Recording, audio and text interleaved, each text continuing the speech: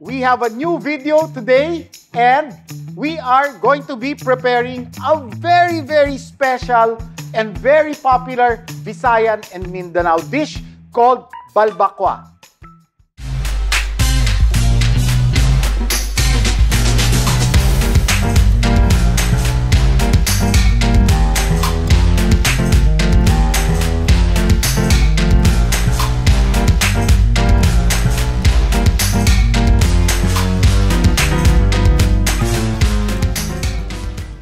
Okay, Balbacua uses cow feet and also mascara or the face.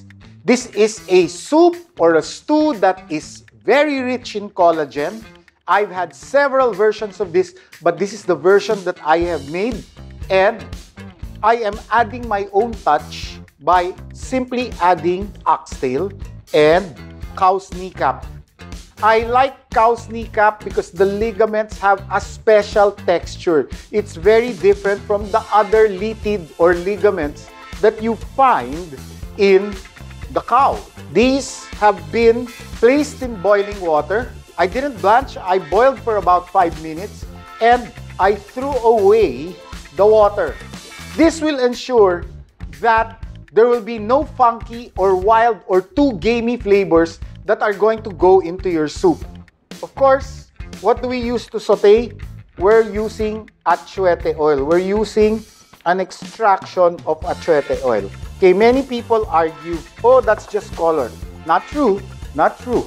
Once it reacts with other ingredients, brings out that woodsy, floral character. Okay, that's what achuete is all about. I'm going to put in the tail. Now, the pure Balbacua ingredient is actually the foot. That's going to add a lot of richness and the face, the skin from the face. And we're going to cook this really low and slow. I'm going to put in the garlic. Okay?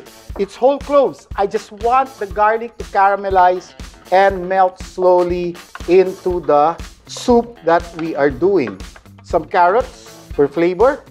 I'm going to put in the lemongrass, the sibut, okay, lots of sliced onions and lots of leeks, bay leaf, and here's some tomato paste to help in the caramelization. We are slowly browning our meat with the achuete oil. When we get a light gold and the tomato paste starts caramelizing, then we put our last condiments and we put our hydration. We hydrate it with water. Balbacua is a dish that is for the working class. It's made out of offcuts. They use calf's foot, which is normally not really used much, but used in European sauces. This is really a dish that's very economical. It stems from the working class, the hard-working Filipinos who have to work the whole day. Okay, to add a little more zest to what we're doing, I'm putting fish sauce. And I'm putting liquid seasoning and soy sauce. Now, I'm going to put in our chili. Put a little warmth in there. And then some white pepper. And some black pepper. Sinigang mix just to balance out the richness of the collagen, and we'll put our salt and we'll put our sugar.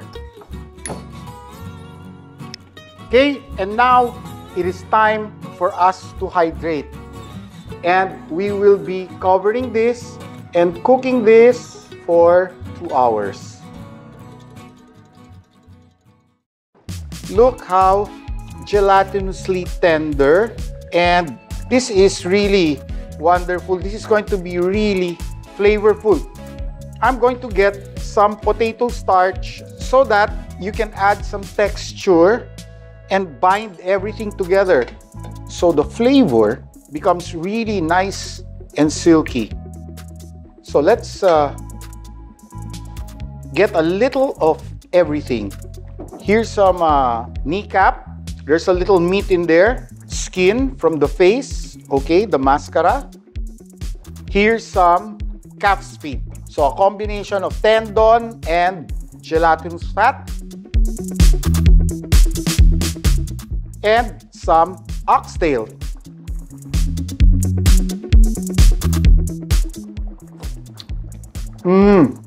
This soup, oh, that stays in your palate.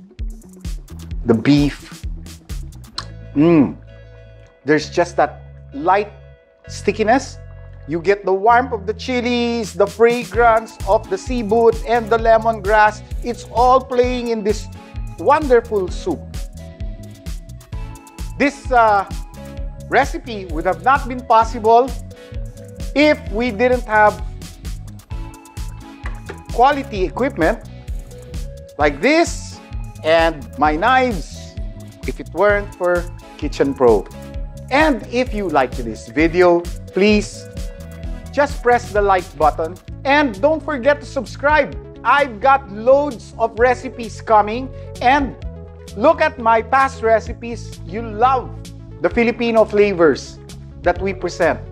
Thank you and good day.